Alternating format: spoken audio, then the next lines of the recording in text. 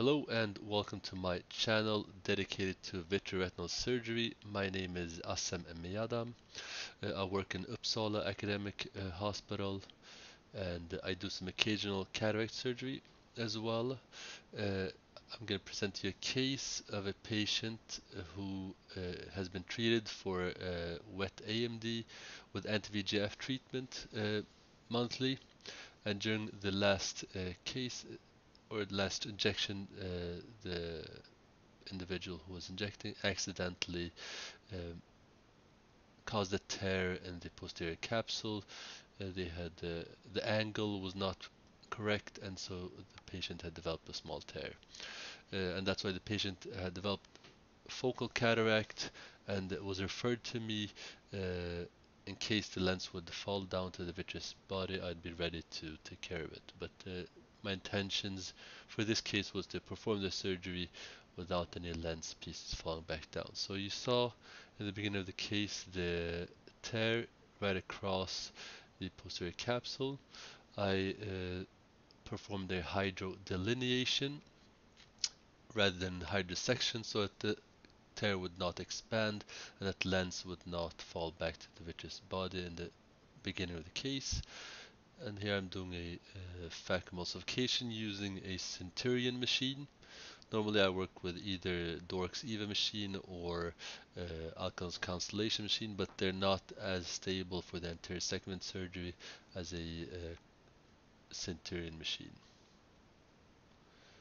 And so in a moment you'll see me removing the side instrument, which is a Chang chopper, and filling the anterior chamber with some viscoelastic. And the reason is because I can now clearly see the anterior face of the hyaloid presenting itself. You see the circular uh, small tear there, and what I think is that's actually the tear in the anterior hyaloid rather than the tear in the posterior capsule of the lens, uh, which is a much longer actually. And now you can see more clearly the tear in the posterior capsule. So what's important is taking your time when you perform the anterior vitrectomy. The machine has 4,000 cuts per minute, so it's much faster than the older Infinity machine. And once I've done a generous amount of anterior vitrectomy, I'll go back to IA mode to remove the rest of the epinucleus. And what I notice is that there's still a few strands of vitreous coming forward, so I'll fill the anterior chamber again with viscoelastic. So you're going to be using a generous amount of viscoelastic, and I personally use a cohesive viscoelastic, one called Amvis Plus, which works fine. In this case. So more anterior vitrectomy.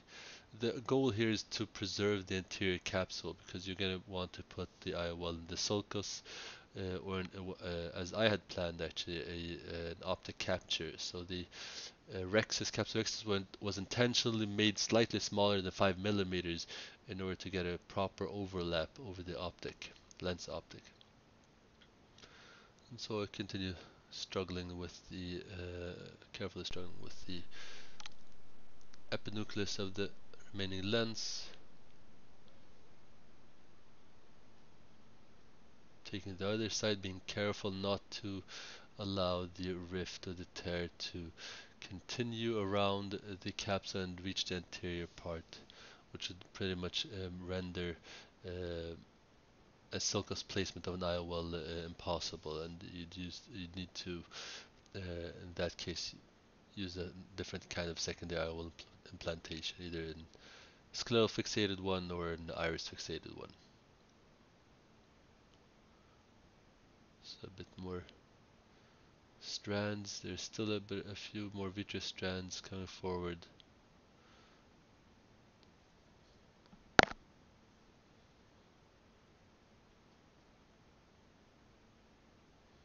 So as I said, normally I perform vitreoretinal surgery, but this case was referred to me simply because it would have been risky for an anterior segment surgeon to perform this in case the lens pieces fall back down. So I fill with viscoelastic just prior to removing the irrigation. A bit more vitrectomy, And here I will inject some slightly diluted triamcinolone in order to color any remaining vitreous strands, which should be cut.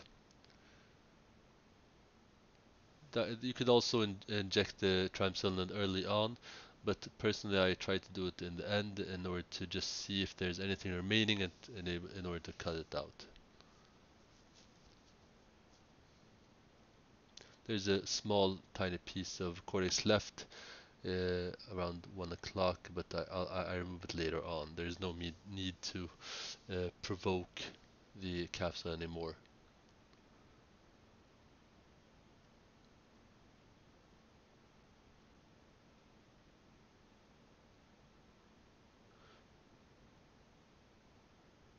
So this is a Technis ZA 9003 IOL from Johnson & Johnson.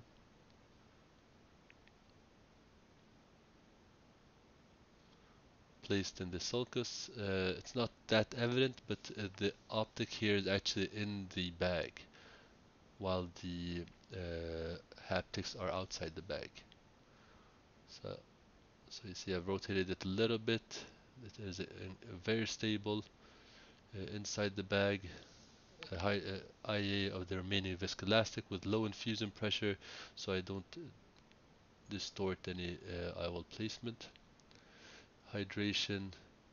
I saw the patient the next day and the lens was very stable.